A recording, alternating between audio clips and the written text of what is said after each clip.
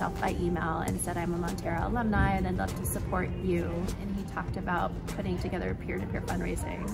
And I was kind of so happy that this was possible, and I'm so glad that he reached out to us.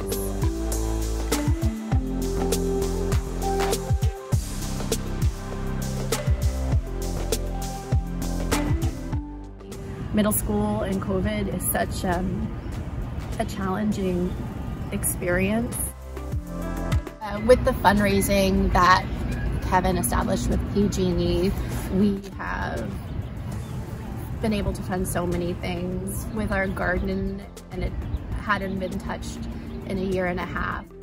We bought paint, all the benches, because the paint was peeling. We also purchased lunch tables for a place for the kids to sit so they didn't have to be on the floor. In addition, we were able to purchase a new a kiln for the art program.